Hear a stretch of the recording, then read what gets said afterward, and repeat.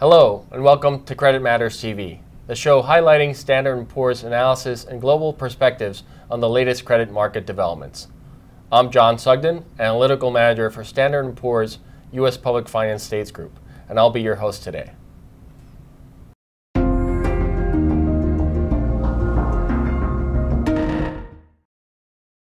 On November 25th of this year, we released our survey of state other post-employment benefits, commonly called OPEB, in a report entitled U.S. State OPEB Liabilities Decline Slightly but Continue Vary Widely.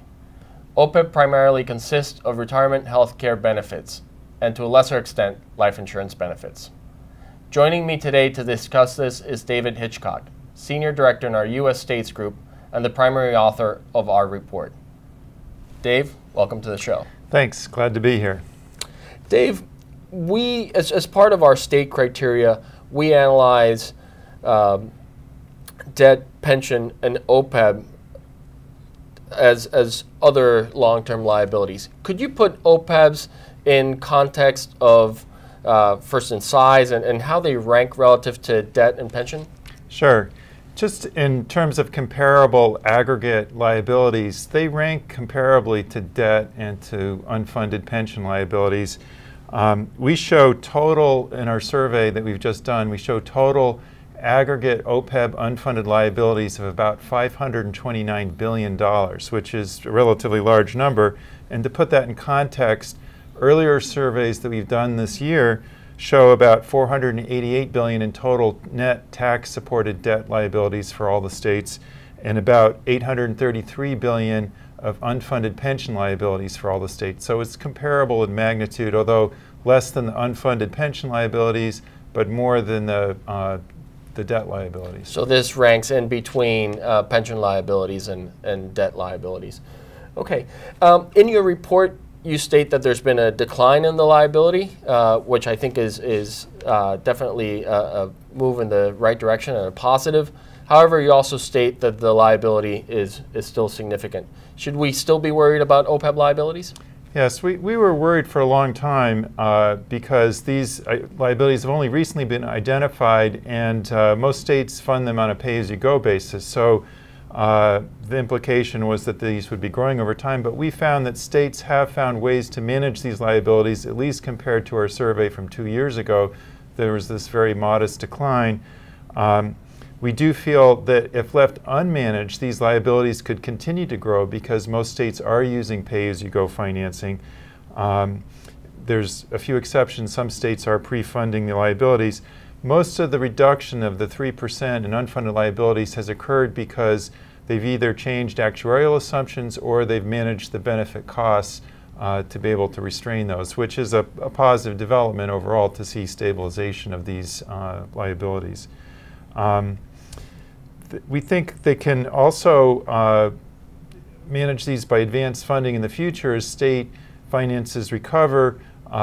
There's perhaps greater interest in trying to pre-fund some of these liabilities too. And so the ones with the very largest liabilities are going to have to address this. There's no question about that, and continue to manage this in the future. Okay. And as as the title suggests, these vary widely. Is this an equal challenge for all states, or are there some where there's a bigger challenge than others? We don't believe that it is an equal challenge for all states. Even more so than for unfunded pension funds, we find even greater variation, I think, between individual states in their unfunded pension liabilities. And the ones with the highest liabilities are going to have to pay the most attention to this. We found a very wide variation from state to state. About half the states have relatively small OPEBs, and about half have much larger OPEBs. We found wide variations from $1 per capita in Oklahoma to $8,400 per capita, roughly, in Hawaii. And in terms of advanced funding, only 7 states have trust funds that are more than 20% funded in their OPEB trust fund. That's partly because some states offer very generous benefits, and others are very stingy and offer very little benefits. Some of the states that offer very small benefits are just implicit benefits for retirees ages between 55 and 65. Others have gold-plated benefits for after 65 where the state picks up everything. So if you look at our report, it details some of these variations with some specific numbers, and I'd encourage listeners to take a look at that report. Great. So those are, in addition to the typical assumptions that go into these, which we know, like pensions, vary widely from state to state, these seem to be some additional differences in terms of the size of the liability based on the benefits and how they decide to fund them. And also in terms of actuarial assumptions, there's a much greater variation of actuarial assumptions for medical cost, inflation, rates of return, and so forth. So there's a lot of moving pieces in these valuations. Great. This is very interesting. Well, this concludes our edition of Credit Matters TV. Thank you for joining us, and be sure to catch Dave's report.